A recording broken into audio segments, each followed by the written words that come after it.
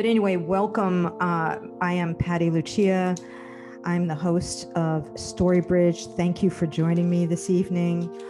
A little bit about myself. I am a teacher. I'm a high school English teacher, and I've been a high school English teacher for many years.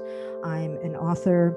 I published a book last year, which is a collection of short stories, a memoir, Wildflowers in Present Tenses. And if you are interested in that or any of my services, you can check out my website, pattiluciawrites.com. And of course, I'm a storyteller.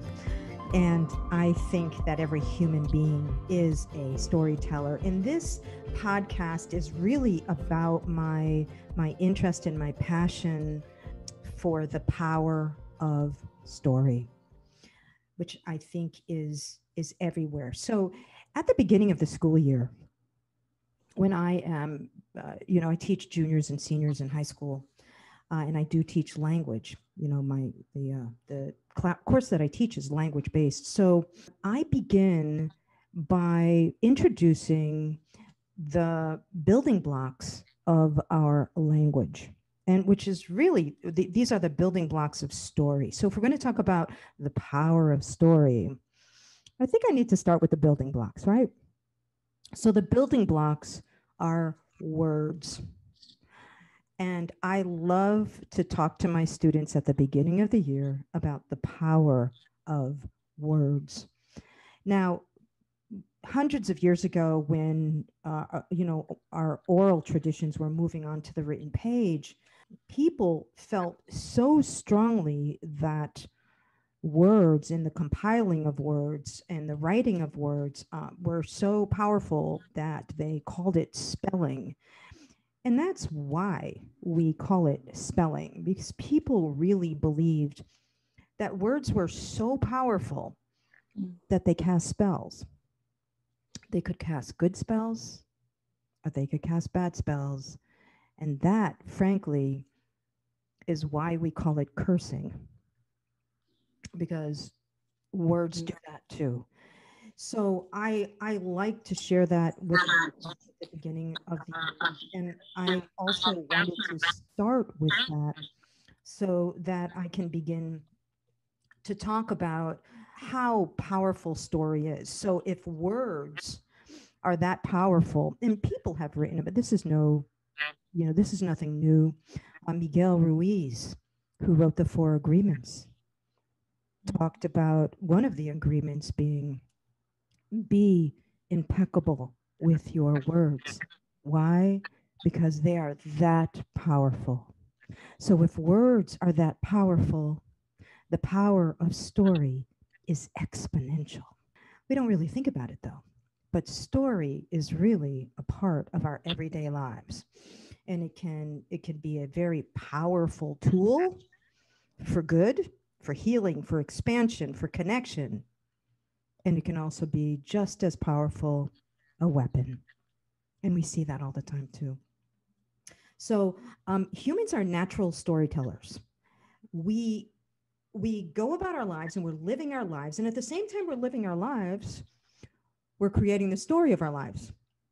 What's interesting is often the story that we're creating about our lives is kind of different than the life that we're living, right? We do a lot of editing along the way. So they don't always match. And so I'm going to talk a little bit about that today. But I wanted to just jump into a little bit of history. So storytellers throughout history have been greatly revered. Among indigenous people, the storytellers were the memory keepers, were the historians. And these people held such a special power in their tribes and in their communities that when the conquerors came, they often were most targeted. And how do I to conquer a people? Good. It is important now to I am offering support. Erase the story so that you can impose your own. What? So the storytellers had to go. Yes. That's how powerful storytellers and how revered So what storytellers is the have question you wanted to been ask me? particularly amongst indigenous people all over the world. I wanted to share with you an indigenous teacher, Jamie Sams. She wrote this poem, and I just thought it was so Hold on a moving, and second. I wanted to share it with you.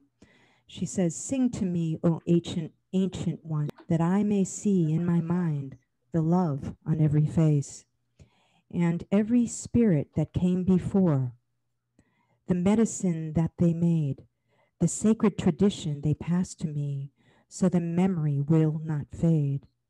O storyteller, be my bridge to those other times, so I may walk in beauty with the ancient rhythm and rhyme." And I just thought that was so beautiful. I wanted to share it with you, and it was so appropriate for what I'm sharing with you guys this evening. So, in contemporary times, the power of the story is everywhere, and it's not really called story, it's called narratives, right? So narratives, we have the global narrative, we have the power of narratives in companies and so forth. And what we don't realize is that often it's the power of story that sells us stuff.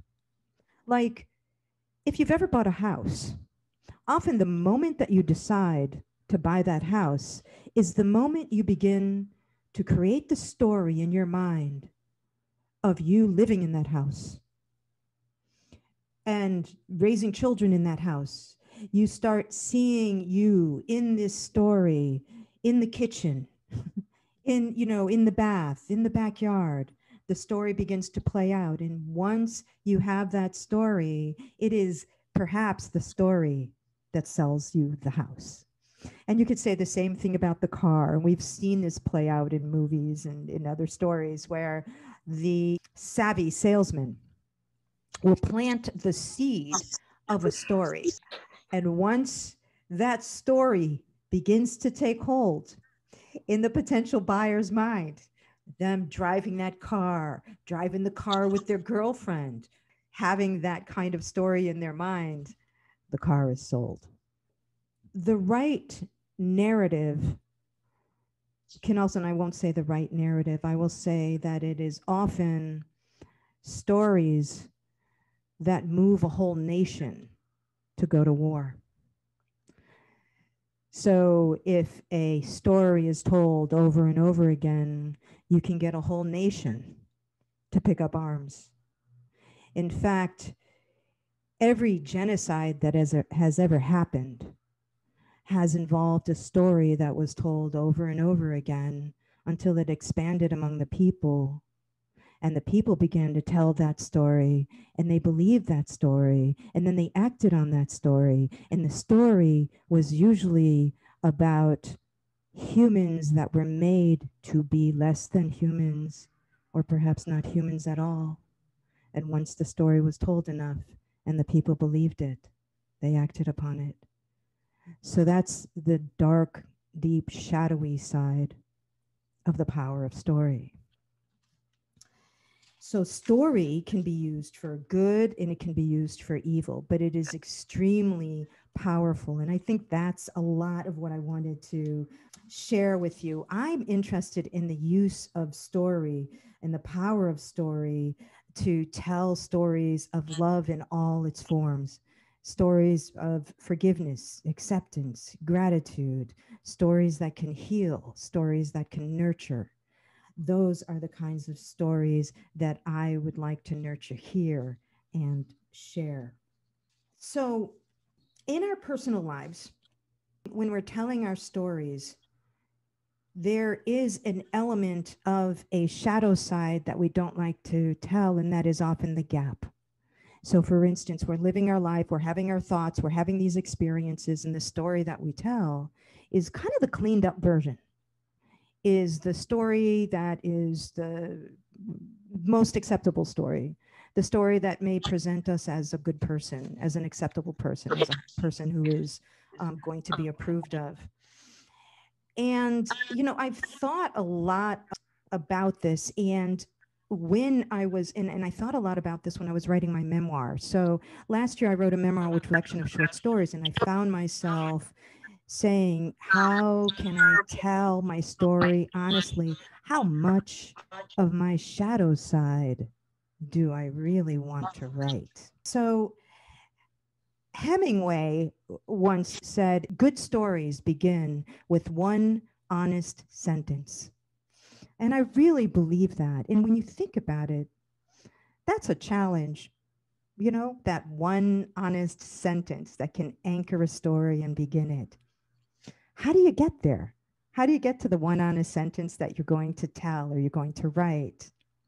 Margaret Atwood once said, if you want to write a really honest, real story, you have to write as if no one is ever going to read it. You just have to pretend no one's going to read this, right? And that allows those shadowy aspects of yourself to get a little bit more comfortable and maybe want to appear on the page. I think about this a lot, about the shadowy side of us. And I think that the shadow side of our stories is also is just as important. So I don't want people to think that when they're sharing stories here, they can't share their shadow side.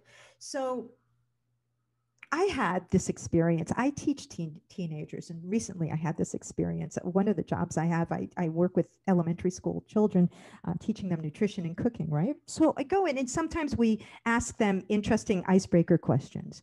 And I was thrilled that there was a question recently that I thought was really interesting. So these were second graders. And the question was, if you were in a story, would you want to be the hero or would you want to be the villain? These are second graders.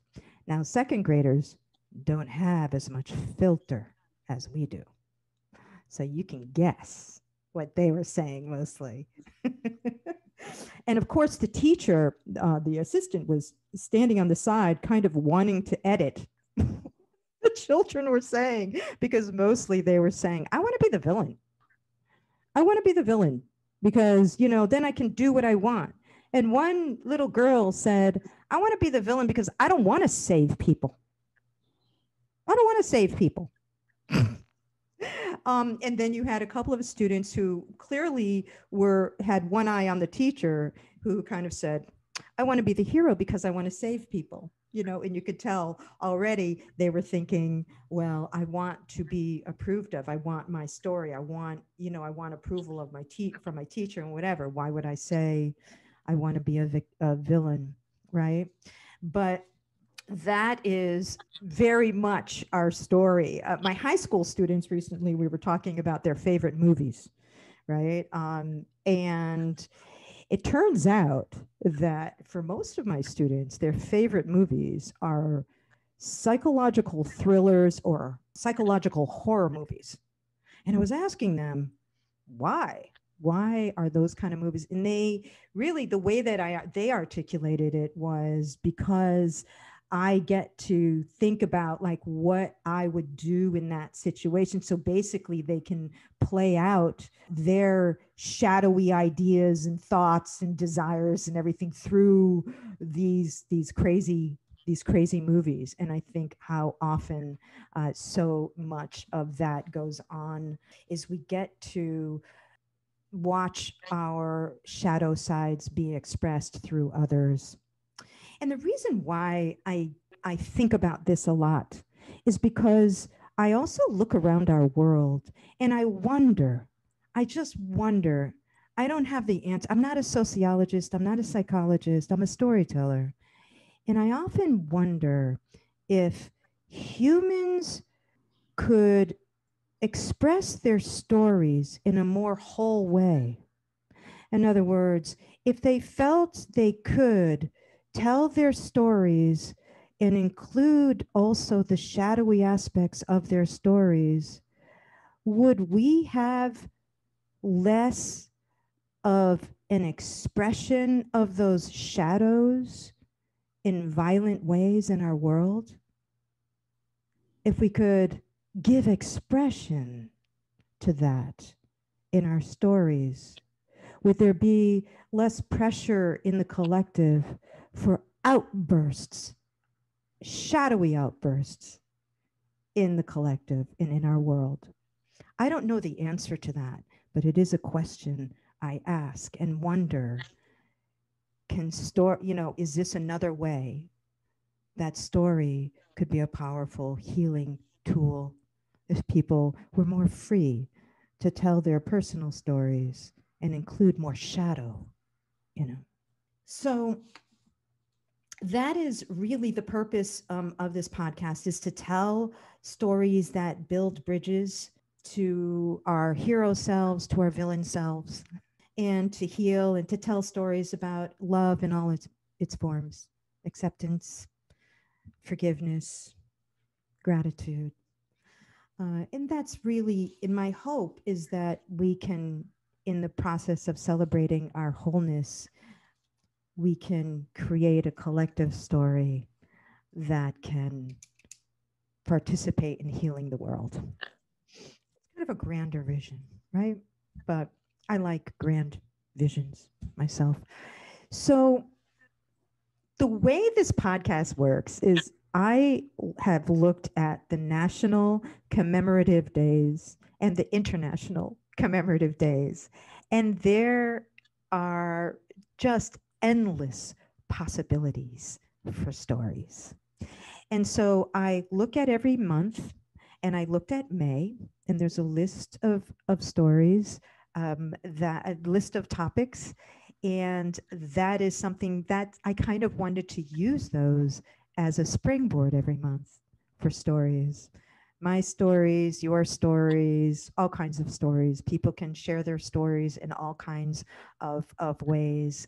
And that's really my purpose. That's really kind of the vision of this podcast. So before I jump into the topics of May, would anyone like to jump in here? So, and you have any comments or questions before I jump into the May topics? I just wanted to say that it's a very captivating concept that you have there. I found myself being drawn into every single thing that you were saying and never looked at stories from the perspective of the shadow. So I think that's a really nice topic. I just wanted to compliment you on that. It sounds very interesting. Thank you. Yeah, You're thank welcome. you. And I just, Patti, my wheels were spinning, as you said before. It was fascinating to me what you were saying about words. In Kabbalah, which is a Jewish mysticism, yes, they actually say in the Zohar that harsh words can be the cause of airborne illnesses, which it blows my mind these days. Yeah. Kind of makes you wonder about what's happening in the world today. Correct. Talk about the power of words. Yes. Well, then the opposite must be true. Yes. So then could the cure be, right? Could be love, and has always been love and loving words and words and stories that tell a story of love in all of its forms. And so how wonderful is that? Healing on all levels, basically. Wonderful. Thank you. Thank you, Rose. Does anyone else want to jump in here before I jump into the, yes, Danny. I had a comment, and exactly what Lisa said, you've just drawn us in.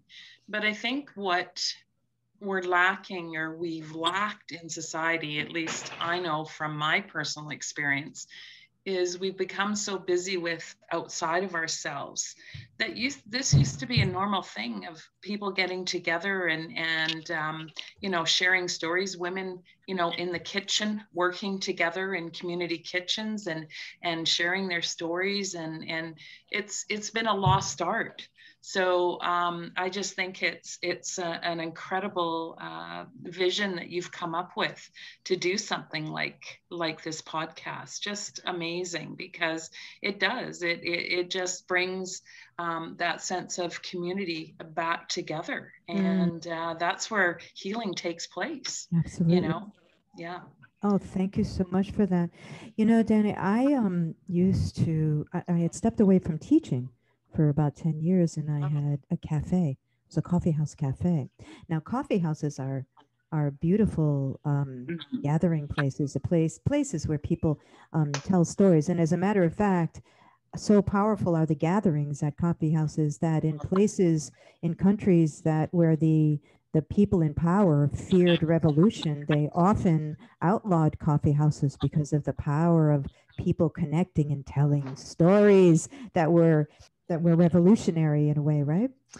I used to have a little stool by the table in the kitchen, and every day someone would want to sit in the kitchen while we shared stories and the stories of our lives or the dream we had last night or whatever. I agree. I think often sharing of food and sharing of stories, I don't think it gets any better than that.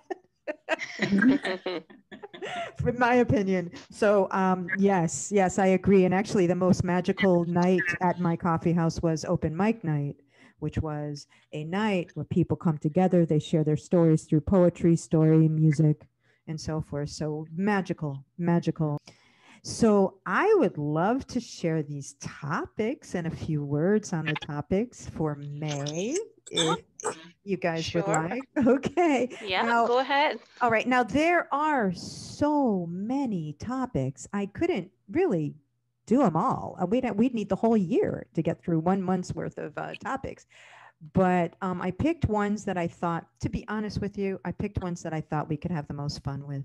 Here are the topics. And I've shared this with some of you already know this, but let me just share the topics. So motherhood, of course, we have Mother's Day in May. Work, naked gardening, laughter, donuts. That's a personal favorite. Living together in peace, apple pie, bees, riding your bike to work, turtles, redheads, one of my all-time favorites, and rescuing a dog. So those are the topics that I plan on playing with the month of May. And then when we get into June, there's a whole other list of topics for us to play with. So I wanted to just share a few words on some of these topics. And then I really want to open it up and see if you guys have stories to share on any of these. So I actually think May is such a wonderful month. Spring is in full bloom. You have new life that's being created all around us. It's the perfect month to commemorate mothers when you think about it. We have human mothers, animal mothers, motherlands, Mother Earth, even mother ships if you want to go a little further out. So the theme of motherhood runs through the month of May. So motherhood is literally in the air, in the seeds that are carried in the wind, in the pollen, in the sounds of mothers and children in parks and playgrounds, mother ducks and mother birds, instructing their young, the fragrance of the flowers, the baby mangoes that are hanging in the trees. The dirt is soft and fertile again, and the worms are happy. The grass has come back in the northern regions. There's so much life, so much creation. So it's literally Mother Earth on display. And what a wonderful, perfect month to commemorate mothers of all, of all living things. So I love that Mother's Day, which was just yesterday, is celebrated in May.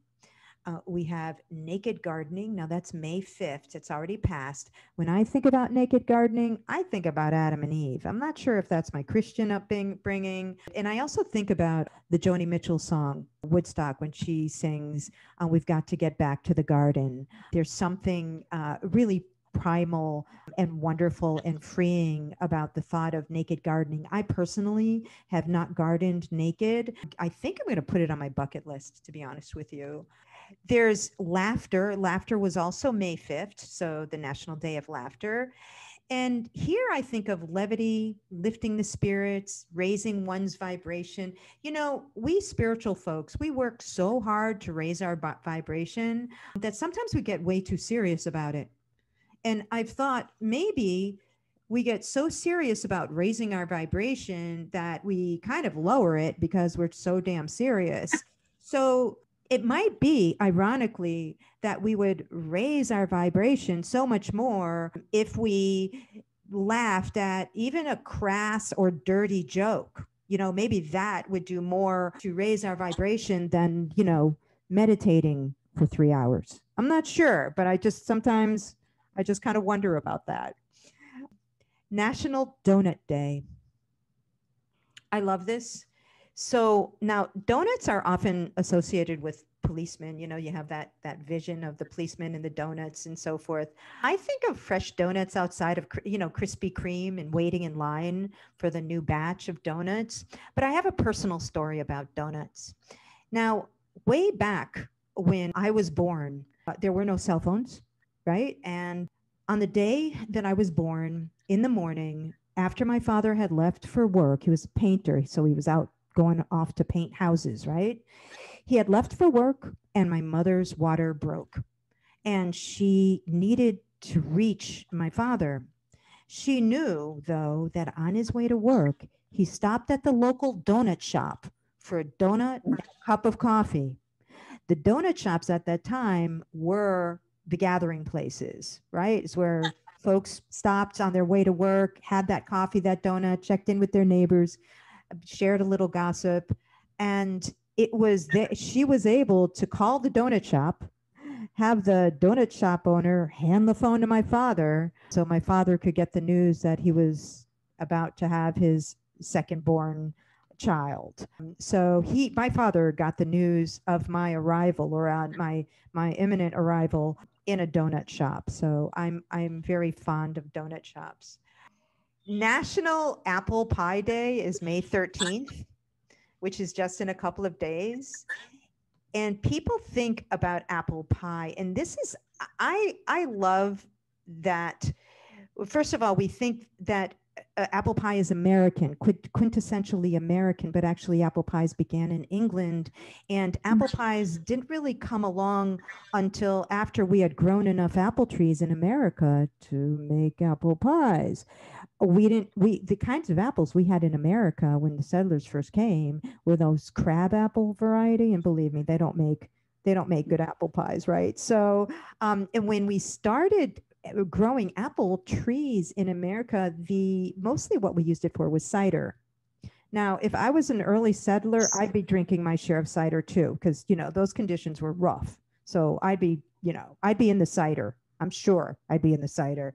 But that story of Johnny Appleseed, that was a real guy who kind of made it his business to spread apple seeds everywhere. And after a while, we had thousands of varieties of apples, and some of those apples made really good apple pie. It wasn't until World War II, when there were some GIs that were interviewed by journalists who asked something like, "What are you fighting for, boys?" And they said, "Mom and apple pie." So that's how apple pie became so American. I actually think that more accurately, they were probably saying mom and mom's apple pie. I think it was probably all about mom. And I just have a few words to say about bees. I love bees. One of my favorite books is The Secret Life of Bees by Sue Monk. It's wonderful, wonderful book.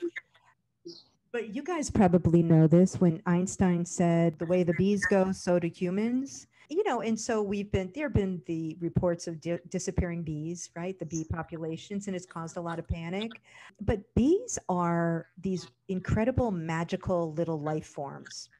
They create these perfectly geometrical containers for the honey they make and store without the use of any sophisticated tools, right? Like we use.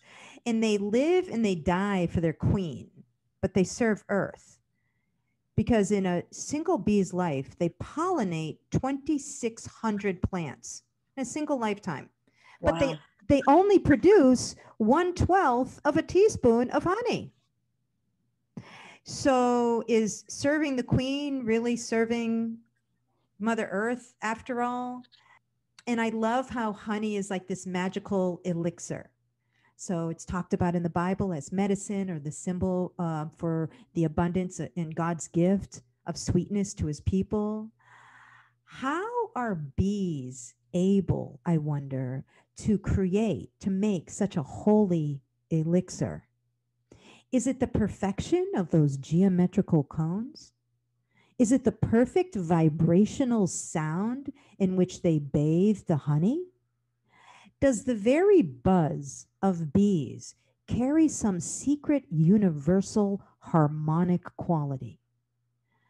And while humans think we are the only ones who can communicate with the Creator, maybe it's the bees who have more of a direct line. I wonder about this because I've often noticed that beekeepers are a special kind of human. If you've ever met, and they've been written about in books, Sue Monk's book, The Secret Life of Bees, those sisters who were beekeepers were absolutely magical women. And Fanny Flagg's fried green tomatoes at the Whistle Stop Cafe, Iggy was a magical, wonderful being who also was called a bee charmer. So does the Creator handpick the people who overlook these holy little creatures? These are some of the things that I wonder and am in awe about when it comes to bees. I think I'm going to leave it there. There's more to say. There's riding our bike to work. There are redheads, there are rescuing dogs. But I really just wanted to kind of wet our whistle a little bit on some of these topics and see if any of you would like to share a story on any of these topics. A little anecdote, a story. I would. Where bees are concerned, sorry, I have music playing. I remember as a child, I got stung in the center of my hand by a bee. And as a little girl, I've always been attracted to flowers and plants and anything green, basically. And I got away from my mom that day, and I was playing with an asparagus fern, and the fern had on flowers, and the flowers turned to red berries. And then the bees come around and pollinate the flowers.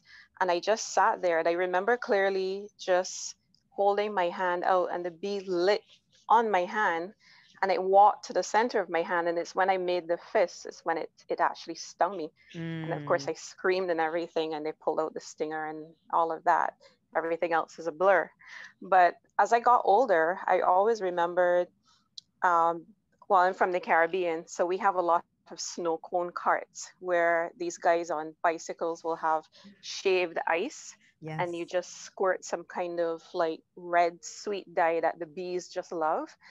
And every time I go to town and I walk along the street, even though there's no snow cone carts, I've had experiences where bees come and light on my hand, and they crawl all the way up to, one of them crawled on my shoulder. And I've always wondered the significance. Like, is it that your vibration and, you know, what you give off, is it something that attracts bees to you? And bees are only attracted to certain types of people. So I have been told. And I've had many instances where bees have just randomly come and light on me. And the first trip I had to Toronto in 2014 or 2013, I was in Long Branch, and I was talking to these two gentlemen outside of a roti shop. And one of them said, "Oh my goodness, don't move." And I said, "Oh, what?" And he says, no, don't move. Don't scream. You have a bee on your forehead, and he's crawling on your hairline. And the bee came all the way down to my nose, and the guy was like, "Just don't move." And he just flicked it, and it went away. Wow. And he says, "You're one of a kind. The bees like you." You know, so I've always wondered about, you know, our vibrational energy and if it's something that attracts certain people or certain animals, certain insects to us, and what is the meaning. Mm-hmm. Mhm. Mm-hmm. Yeah. Fascinating. Yeah, Yeah. what is our connection? What do they sense? Because bees are all about vibration. So if they're around you, it's about vibration. And I find I love stories like that. Thank you, Lisa. Have you ever thought of being a beekeeper? It's funny because we have a beekeeper back home in Barbados, and he came to my house twice. And it was in 2007. We had like this whole, my mother just saw this brown clump of bees on our guard wall one day randomly. And she called me and she says, I have a bunch of bees on the wall. I'm going to have to call Mr. Gibson. And he came over and removed them. And the funny thing is that as he was removing the bees and he got them all, you know, in this container and stuff, and everything just died down, we had an earthquake, right? So he said to my mom, he says, oh, that makes sense now because the queen was on our guard wall and the whole hive followed, and they were running from the earthquake. And my mom and this gentleman was outside, and he stood the whole day at my house. And you know, when I came home, I was totally fascinated because he actually gave us like a huge piece of honeycomb. And the honeycomb, I made this comment and I said, is that dirt in the honeycomb? Like, why is it so dark? You know, and he laughed and he said, he started talking about, you know, honey and how it's made, and I got interested. And he says, you know what, I train beekeepers every year, why don't you come and learn? And I said, I don't know if I could take all those bees all over me and crawling and stuff, you know. And I never took him up on it, but he says, I think you'd be quite good at it. And I was like, oh no, come on. Mm. Yeah, How long ago was that, Lisa? that was in 2007 when we had that earthquake. Oh, right. Yeah, yeah, it was just a slight tremor, but he Mm, said it's really interesting because the bees pick up the vibrations of the earth as well. Whatever absolutely. is going on in the earth, he says, always pay attention to bees. He says, when you see a swarm of bees going that way, he says, stop and wonder why. Because Mm, bees know when natural disaster is going to happen. They know when a hurricane is coming, and they clear out, right? They all mm, clear out and they go somewhere else where it's going to be safe. If bees are, they also nest on the ground. Bees don't necessarily nest in trees as we see them. They nest in everything. They nest in buildings. They nest in pieces of wood. We had a whole bunch of bees underneath a huge boulder that was in front of our house. And when they moved the boulder, it was like 3 beehives were underneath there, right? So they right. disturbed all these bees and it was chaos. But he says he's always said that. And this is the third time I've met him in my lifetime. I met him when I was really young. And he said the bees in Barbados, they were leaving certain spots in certain parishes for whatever reason. And that year we had a lot of flooding. And a lot of those bees lived like maybe low down to the ground. And they knew that that year that they must pack up and leave, right? So Wow. he's always analyzing bee behavior and then trying to correlate, you know, okay, what is going to happen around here? You know, because the bees are acting strange. And Mm, when they don't make enough honey as well, that's also significant. I'm not yeah. sure how significant it is, but it is. All right. Mm-hmm. Yeah. Mm-hmm. Well, because something is interfering with their vibration. Yeah. Maybe. Yeah. They Very. know something is happening, and bees Yes. get stressed and they also respond to stress as well. Mm, And it's just like if you're in your garden and you have a bee that comes around you and you get stressed and you swat the bee, then the bee gets annoyed and then it wants to attack you. mm-hmm. All Mm-hmm. right. It's really what a great story. I honestly think that um you would probably be a wonderful beekeeper. And if I you think so too. and if you ever decide to be a beekeeper, I would love to have the honey that is produced in the beehives that you care for. Deal. I would love because You know, because the beekeeper is also, if there's a real harmonic relationship between the bees and the beekeeper, all the better honey. I believe so too. Well, you'll have to keep us posted on that, because I will. I'd be a customer for sure. So thank I'll you. keep that in mind. Thank you for sharing, Lisa. That was wonderful. Would anyone else like to share? Anyone else have a story to share on any of these topics? I'm going to share a little story, actually, that I was thinking about your podcast over the last 2 days, that you had sent out the message. And I was asking Spirit to bring forth a story, especially about Mother's Day. And this one story comes to mind. I'd graduated, I was working in my dad's dental office. And this one afternoon, my mom was kind of the office manager, and she had booked the afternoon off. And she said, "Oh, Danae, you need to drive me to the airport," which was about a half an hour away. That's why I booked your patients off. So I'm like, okay, you know, I'm going to head home from work and get changed, and I'll come by and pick you up.